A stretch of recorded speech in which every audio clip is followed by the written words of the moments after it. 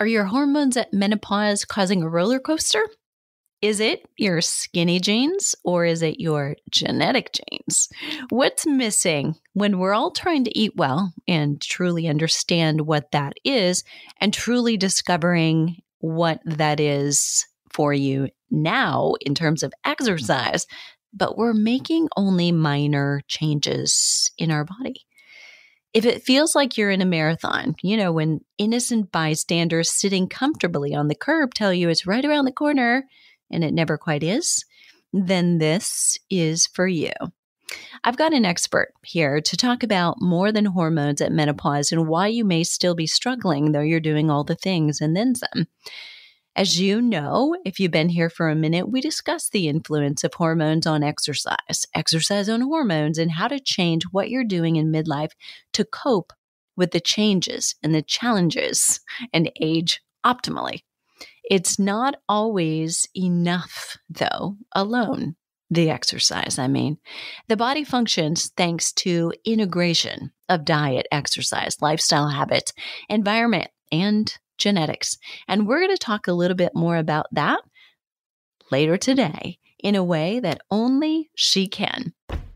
I'm Deborah Atkinson. You're listening to Flipping 50, where I address your top struggles and concerns, and I share what to eat, how to move, and how to change your mindset so you can have the energy and the vitality that you want, need, and deserve in this second and better half. My guest today is nutrition expert, certified functional medicine practitioner and speaker, Betty Murray. She's a Ph.D. candidate, and she helps women 40 and over harness their hormones to lose weight, optimize sleep, restore energy, and thrive in life. During her research for her Ph.D., Betty made 4 key discoveries that lead to hormone imbalances that plague women over 40.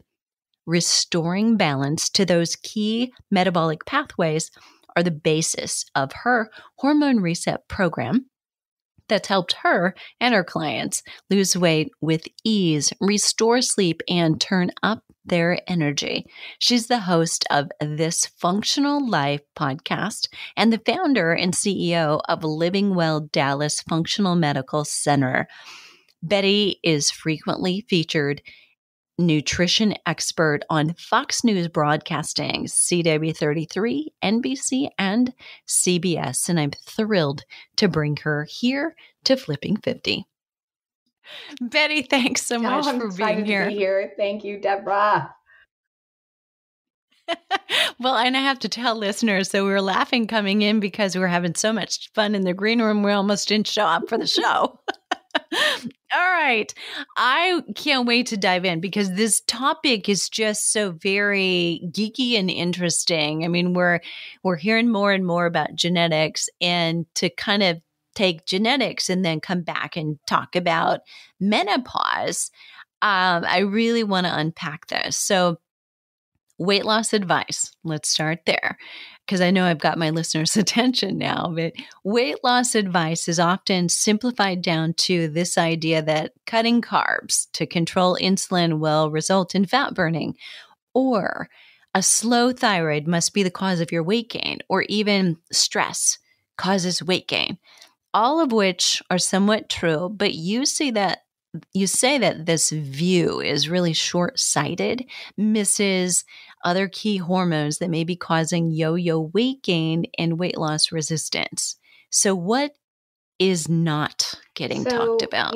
All of those statements to some degree are true, right? So I would say the world's littered, myself included, with women in this season of life where we've tried like a very low carb diet, trying to cut my carbs so I could lower my glucose or my blood sugar so my insulin will work better. And so I'll therefore lose weight because if insulin goes down, I'll be able to burn more fat. Or if I'm under stress, I notice that my size of my butt gets larger and maybe my hair falls out and I can't sleep. And I may be able to go in and get my thyroid tested, or I've got all the symptoms like hair loss and loss of the outer eyebrow. And all those things may be true.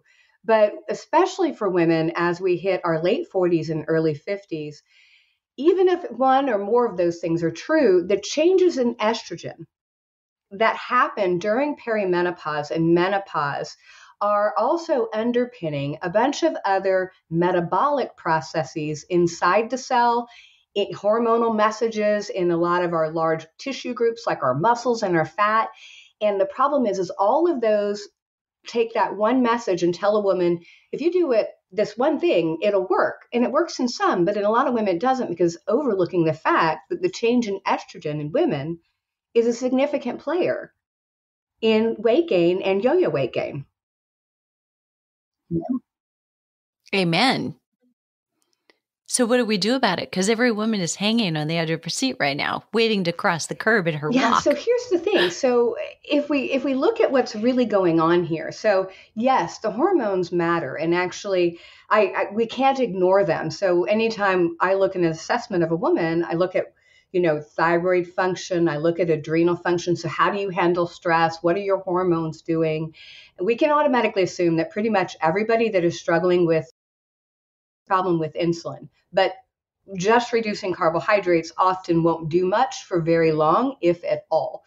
So the other underlying situation that we really have to look at is where are you in your menopausal life? So are you in perimenopause where estrogen's fluctuating wildly, and you might be in a situation where your estrogen is actually high compared to progesterone, which is your other major hormone that starts to decline in our 30s. And usually by the time you're 50, it is completely petered out.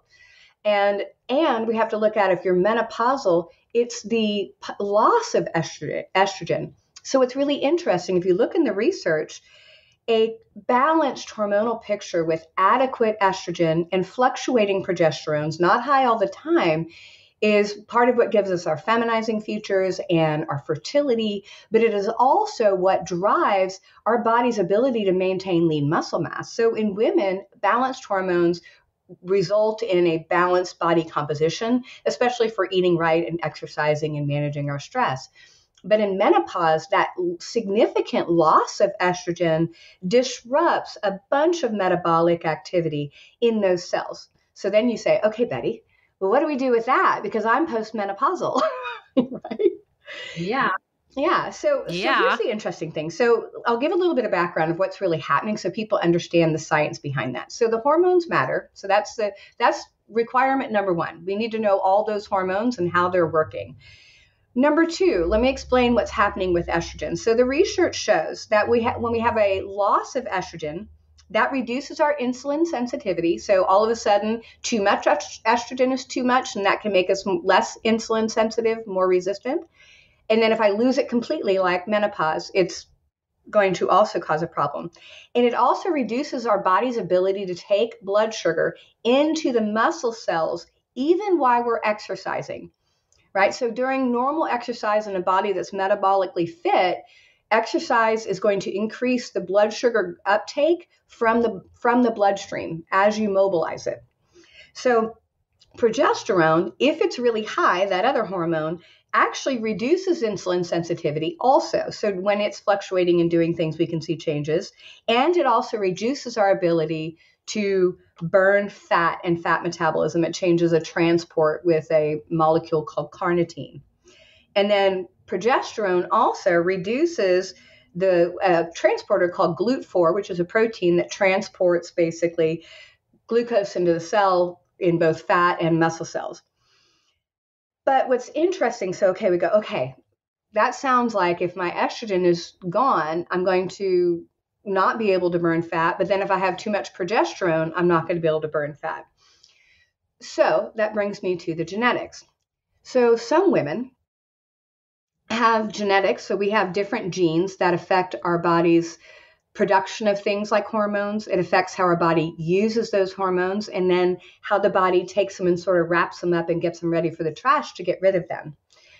So when you look at some of the hormone genes that are affected, particularly with estrogen, certain mutation on those genes actually either help us get rid of estrogen after we use it or keep it circulating longer.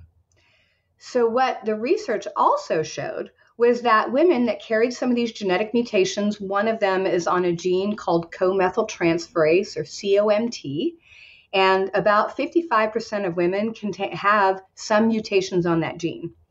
So when they are mutated and they are slow, that gene is running slow. So think of it's kind of running at half speed. They can't clear their estrogens very well. So they tend to keep them around longer. That gene's been associated with obesity, cancer risk, particularly things like breast cancer and ovarian cancer, diabetes risk, and just a myriad of other things, even cardiovascular disease.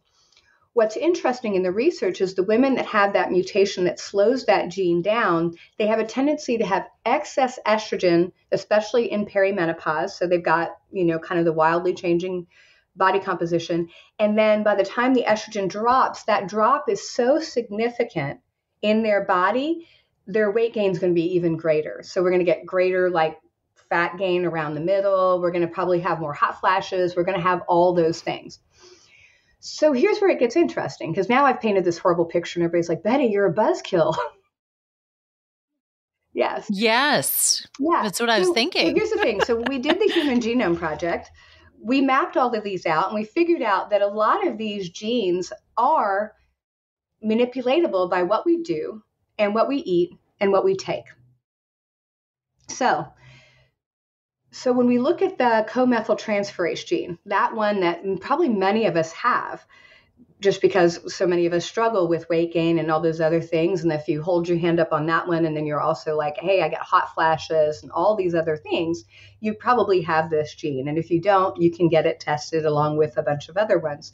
So if you have excess estrogen, because you can't get rid of it, a lot of the nutrients that we eat on a regular basis and things that we can supplement actually improve that pathway, meaning it helps you kind of wrap your used up estrogen into wrappers and get it to the trash. So when you're in menopause and perimenopause and those things are fluctuating wildly, it can help you get rid of it. And when you're in postmenopause, you can make sure that the estrogen that you make from your fat cells, because our fat cells make estrogen, can get out of the body. So what are those things? Because I know everybody's got their pen ready to write down. So everybody's right. Heard that broccoli and broccoli sprouts are good for you, right? So they contain some ingredients, indole-3-carbinol and another derivative called DIM. Both of those products help our body kind of shift that excretion or that ability to get estrogen out of the body into a more favorable pathway. So think of it's kind of like the three little bears. I have the perfect chair. I've got one that sort of fits and one that doesn't fit at all. The one that doesn't fit at all is the pathway I do not want to use. When I have broccoli and indole-3-carbinol and those compounds that I can also supplement with, what it does is it helps the body sort of push everything over to the good chair.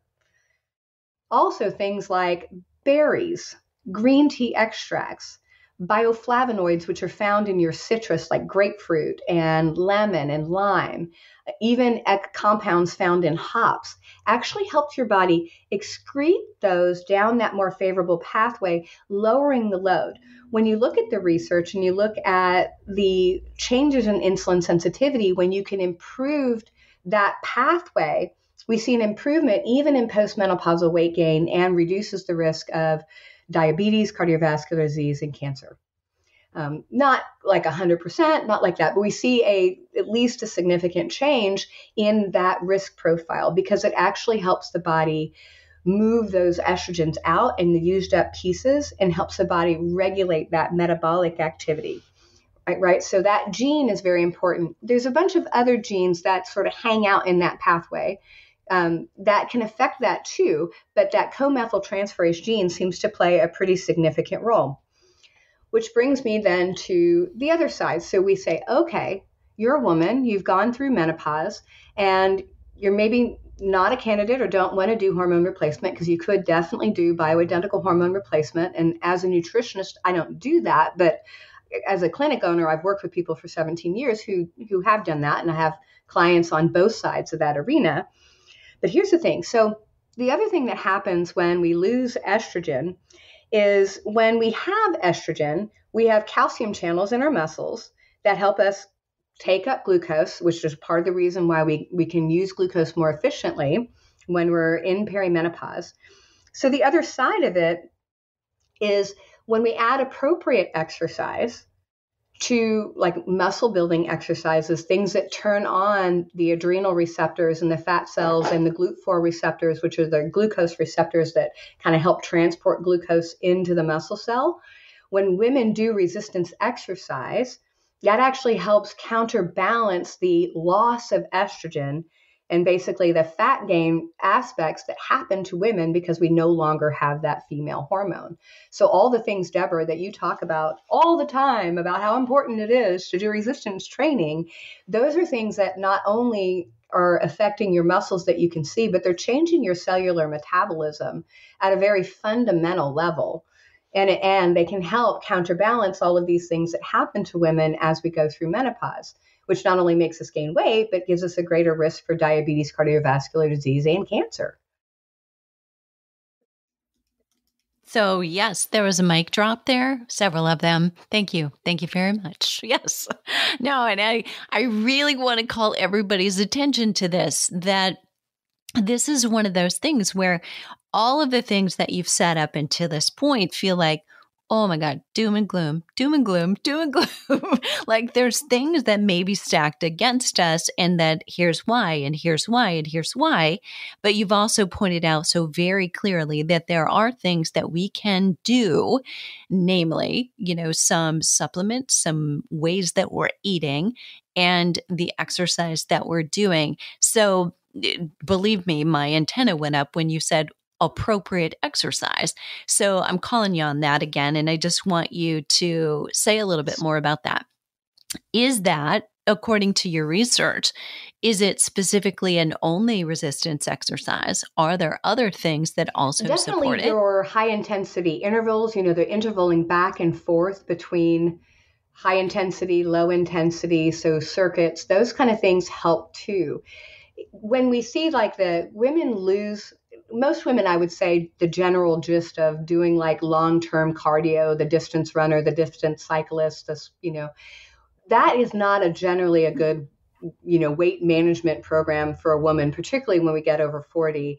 And we don't see the same sensitivity response in the muscle cells to those kind of activities where we do long duration endurance work. The other thing is the fat cells have flux with that receptor that I talked about, the GLUT4 receptor, and it basically goes to sleep in women that are not exercising and are in menopause. Right. And so when we do exercise, that's your endurance sort of training, we don't get stimulus to that. And there's also an adrenal receptor on the fat cells that is responsible for kind of basically taking the fat out of the fat cell and nervating that fat and saying, go throw this fat out and get it into the bloodstream so you can burn it. And that receptor goes pretty much dormant on our fat cells, particularly on our hips and thighs and buttocks as we go through menopause. And so you have to do things to stimulate it. And weight training and intensity and intervals are a better stimulus to it. So good. All right. Definitely mic drops. They're coming very hot and very heavy. So I love it. Are there things, so you've kind of alluded that endurance training, not best. Does it go the opposite way? I mean, can you go so far as to say, because I think we've hinted at this before, that definitely I see adrenal fatigue. I see the effects of higher cortisol levels. I saw it personally myself. I witnessed it, took one for the team in terms of research of one. But would you go so far as to say, endurance doesn't help support it and it actually I would say hurts the majority of the time, yes, because most people are training at a level that's beyond that fat burning zone, number one. If somebody could keep the relative, activity of it lower and lower their stress and be doing everything else perfectly, maybe it wouldn't do as much, right? But let's face it, that's not a reality. Yes, exercise, because we can't forget those other hormones that we talked about. So endurance exercise, especially for long periods of time, are catabolic. They just raise cortisol. And when I raise cortisol, I'm going to raise insulin. I'm going to raise the requirement for glucose to be utilized. Well, remember, you're a menopausal woman and your capacity to use glucose that has been mobilized into the bloodstream is diminished. So your body will preferentially use your glycogen storage in your muscle and glycogen from the liver. And then what it does is instead of going into your fat cells, and I don't care if you're in the fat burning zone or not, it's going to go back and make glycogen and glucose at the liver. And so what we do is we tear down muscle. So we lose more muscle. We get no real muscle gaining effect. We're catabolic, and all we're doing is perpetuating the problem. And I'm somebody, I love cycling. But I cycle like 1 day a week. And then I do other exercise that's targeted, weight bearing, short in duration with a level of intensity. And I have a much better body composition, but I do still do some endurance, but I don't consider that fitness for fitness sake. That's for my mental and emotional. Yeah. Yeah, it's kind of like, so for a listener, it's kind of like the 80-20 rule, right? I mean, you most of the time do all the things that are right in terms of your hormones and supporting yourself, and then 20% of the time it's okay, you can kind of go off the rails, and as long as you get back on track, Yes, you're good. I agree. Yeah. Sweet. So there's lots of people out there who like you, like, I love that endurance exercise. I have to hold myself back, even though I've had every evidence for years now that my body right now doesn't love that. Oh, yeah. I remember I was doing triathlons, and I was training for them, doing an Olympic distance. And I remember I had, my watch that kept track of things. I'm tracking everything. I'm working out twice a day. So I'd ride in the morning or run in the morning and then swim in the evening. And I remember I'm like, how is it I'm gaining weight? Because I was burning almost more than what I was taking in, based on what my caloric expenditure was. And it's like, hormones rule the roost, and your body will do whatever it takes to hold on to that extra nourishment when your body's catabolic. And it's just the truth.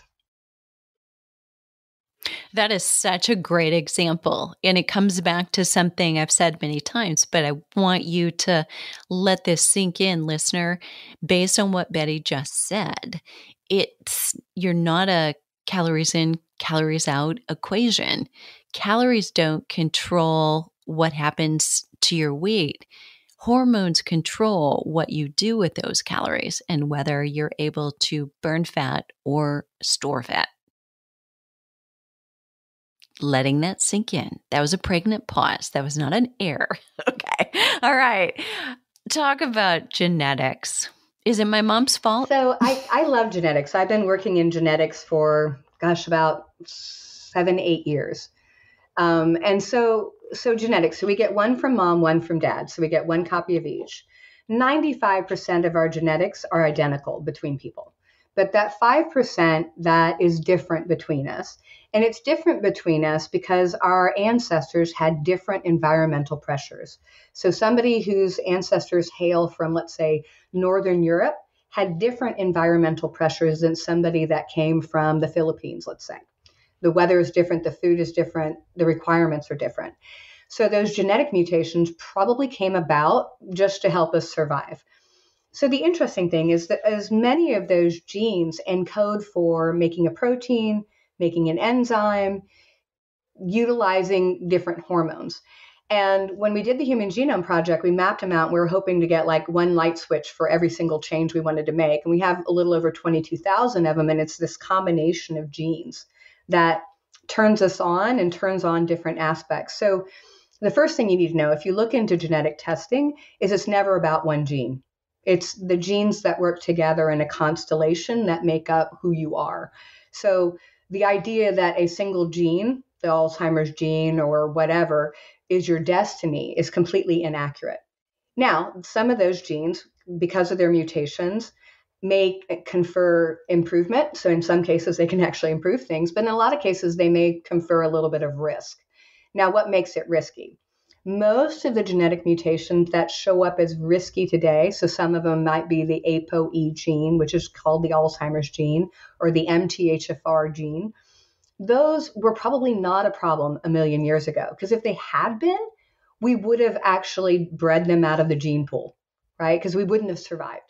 What has really happened is our environment, what we eat, what we think, what we come in contact with, what's on the planet, all of that has radically changed since the Industrial Revolution. And really, honestly, minor changes even during the Bronze Age. So we're talking about less than 250 years. And we've had a radical change. We have over 90,000 chemicals we add to our food and our environment. Most of those have to go through our body and move through these genetic pathways to get out. And that's really the problem. So, yes, your mom may have given you some crappy genes. I've had my entire genome sequenced. I've done every gene test that's available out there. Not that I'm a glut because they don't change, but I'm always comparing what different results come back. And I don't have the greatest genes. Like I don't detoxify estrogen well at all, right? So I may have a little bit of a risk that I got genetically, but what I do, what I think, what I eat, what I come in contact with, all of that stuff is what sets it up. So your genes load the gun, your lifestyle pulls the trigger. So if you know your genes, like I do genetic testing on my clients because I want to know it, because that helps me figure out the right direction somebody needs to go. But they don't necessarily load the gun and just pull the trigger for you. So you have incredible capacity once you know how you're wired to determine what you need to do to optimize that wiring. Love it. Love it. Love it. Okay. So genetic analysis is becoming more and more popular. I mean, do you think that, I mean, if any of us are struggling right now in menopause, there are a lot of women who, are either in perimenopause or in postmenopause here who still, haven't quite found the answers and really are not comfortable where they're at. It's just feeling like maybe they're settling or needing to. Are the genes a big part of how to pull that together and figure out how do we reach the right set of these are the actions and or inactions that I should be doing? I love having the genes because it helps give, like I said, it's a metabolic blueprint. So like the genetic test I do that I work with, the company is called Metabolic Blueprint. And that gives you the blueprint of your house. So if you were to stand and look at a house being built, you could see the foundation. So if I'm standing in Texas, we make them out of concrete. So I can stand on that foundation. I can see where the plumbing's coming up. I can see how wide the house is, how deep, how long in the front. And I can see kind of distinguishing this is a garage, this is the general house. So it gives you your foundation.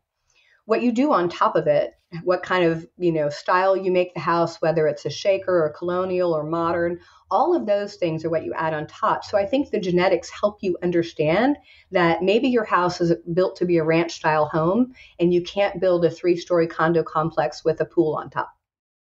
So I think that's valuable. There's other things, like I like looking at the genetics to understand it, to know, hey, maybe you don't detox your estrogen well, and maybe you don't metabolize fats well, and a high fats, high saturated fat diet is going to backfire for you. I happen to carry that gene. I would love to have the bacon and avocado keto diet, but I actually gained weight because I am a hyper absorber of saturated fat. I will absorb fat 30% faster than somebody else. Yay! But I know that's in my genes. So I can go, oh gosh, that's why the keto diet doesn't work. So I can figure out what is the right way for me to eat, right? And then there's other things like looking at what your hormones are really doing and looking at, is it an adrenal problem or a thyroid problem, or is it your estrogen metabolism? That starts to tell you the structure on top of the house, the fun stuff that you get to design and decorate, right? Because if I can design and decorate my house, now that I know my foundation, I can really make a really solid home. And I think that's the beauty of knowing the genetics. And we're just now scratching the surface. I mean, it's come a long way since the very beginning. And now that artificial intelligence is getting involved, where they're able to take large amounts of data and sort of coalesce that, it's getting better and better. I love it. Oh, and I think that for every listener here, there was suddenly just what a relief, right? I mean, so everybody listening is picking up clues, whether you know or not what to do yet with those clues. But I think some of the things that you just said about why the keto didn't work for you, and yet, lots of listeners potentially thinking, but it worked for, my friend, or it worked for, my partner. Why not for me? And there you go. So you weren't designed for that to work for you, and or it not designed for you. I love the piece of hope that you've given and inspired. You've got just a wealth of knowledge, but also you have a gift for giving an analogy that makes it very understandable. So thank you for that. So I'm going to ask you to turn your gift on for me. So while we've got you here, is there a question that I should have asked you that I haven't yet? Let me think about that. So, I guess the other area that I would probably want to talk about, because it's going to get a lot of play this year, because there's some books coming on about uric acid and how our cells work. So uric acid, something that's made inside the cell when there's damage happening to the cell. And we often see it in the bloodstream, and uric acid being elevated is associated with gout. So if anybody's ever heard it, they're thinking gout, which is a painful joint condition. So what's interesting is I was looking into this research. I read some of the early studies that came out from Dr. Rick Johnson from, I think, University of Colorado, looking at it. And I was like, I wonder if that happens with women, right? Because I'm always like, why do we get the short end of the stick?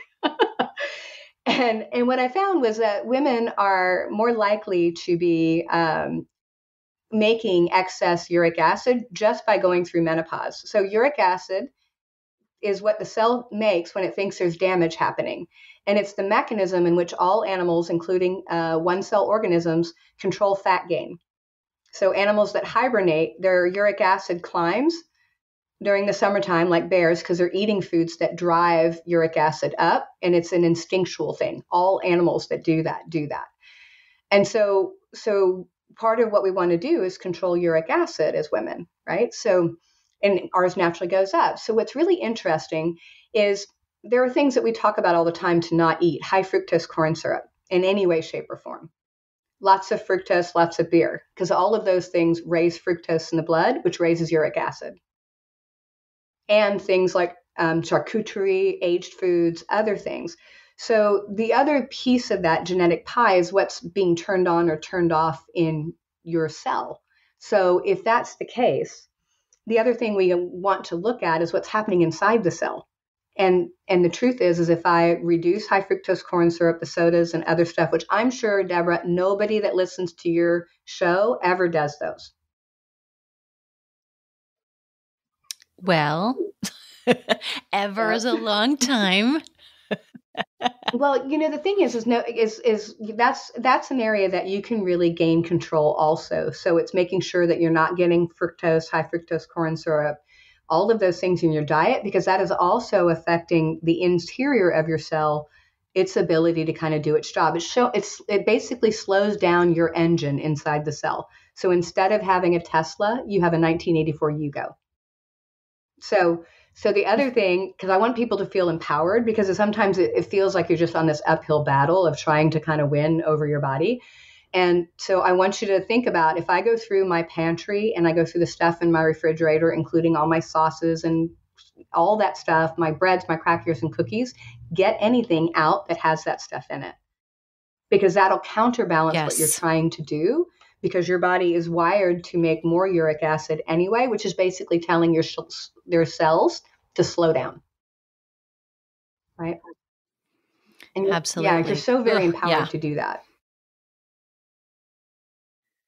That is awesome. Great tips. Love, love, love. Yeah. And we've all got those things that we, still are doing. And yet I think the mentality we grew up with is, if I exercise, then I can do this. Or, it's kind of this, I can earn my way to do this, but it's just not the way that it works, really. So shifting the whole mentality about the reason you're exercising in the first place is the first place to start there. But none of us really earns the right to. I like to think of it like arsenic. Like a little bit of arsenic wouldn't be okay, would it? Right? So let's just not do that. And I'm not saying don't ever have a piece of cake or a glass of wine or those kind of things. Yeah. But it's the insidious way these things have snuck into our diet, and we don't recognize it's probably the second ingredient in every bread you can buy. So it's little things like that. But once then you're completely empowered. So love it. All right. You have a free quiz, and I want to talk a little bit about that because quizzes are hard to resist. So, what are they going to find out if So they take that that quiz is quiz? designed to help you figure out what your dominant hormonal problem is. Like I alluded to in the very beginning, often we have maybe the underpinning of estrogen changes, right? Either it's too high, too low, all Mhm. over the place, or completely gone. Then we may very well have a thyroid or a cortisol problem or even a insulin sensitivity and kind of liver processing problem. So what this quiz is designed to do is to help you figure out what your dominant hormonal problem is. And so when you take the quiz, it'll tell you that. Then you get this great personalized report. This will sort of walk you through what's going on and some of the things that you can do to fix that. Beautiful. Love it. Okay, so listeners, that quiz is gonna be at quiz.metabolicblueprint.com, followed by some alphabet soup. And I'm gonna put that in the show notes. Your show notes for today, by the way, will be at flipping50.com/hormones at menopause. Betty, thank you so Thank much you for so much being for here. having me, Deborah. It was fun. This was so awesome. So, listeners, if you didn't get this, the one or the two takeaways are really that you do have hope, you do have power, and resistance training is a girl's best friend. So, there you have it. You got a little deeper insight into your hormones at menopause, the impact of your cellular metabolism based on genetics, and hope. So I'd love to hear from you. Leave a comment in the show notes or join us in the Facebook group if you've got a question you'd like me to answer in an upcoming episode. That's the facebook.com/groups flipping50 insiders. And what are you waiting for? Let's start flipping 50 today.